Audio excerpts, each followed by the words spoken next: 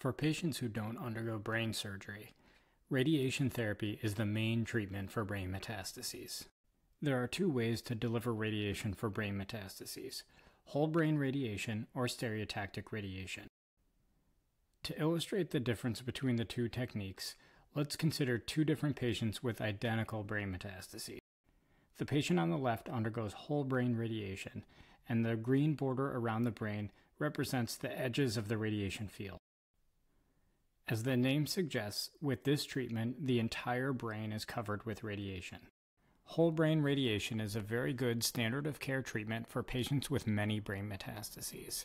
It's also a good treatment for patients who have a high risk of harboring small, microscopic bits of tumor cells that are not yet seen on MRI at the time of treatment. Whole brain radiation is typically delivered over 10 treatment days spanning over 2 weeks in 10-minute treatments per day. The risks and side effects of whole brain radiation include hair loss, fatigue, headaches, swelling, possible need for steroid treatment, nausea and vomiting, and a long-term risk of memory loss or slowing of cognitive processes. Whole brain radiation can be very effective at completely destroying small metastatic deposits in the brain and shrinking larger tumors in the brain. Now let's turn our attention to the patient on the right. Stereotactic radiation for brain metastasis is much more focused. A very high dose of radiation is delivered to the metastatic lesion with a very small margin around it. Most of the rest of the brain is spared the high dose of radiation. The treatment is usually delivered over 1 to 5 days. It is a standard of care treatment for patients with a few number of brain metastases.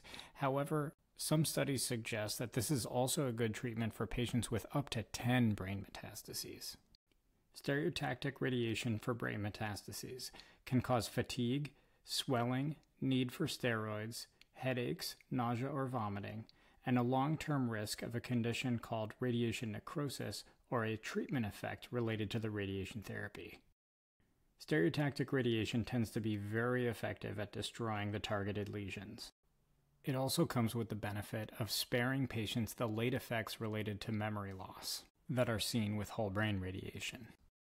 However, a downside risk to stereotactic radiation is that it is not treating other parts of the brain, so there is a chance that other small lesions can show up on subsequent MRIs, which are typically done every 3 months after completing therapy.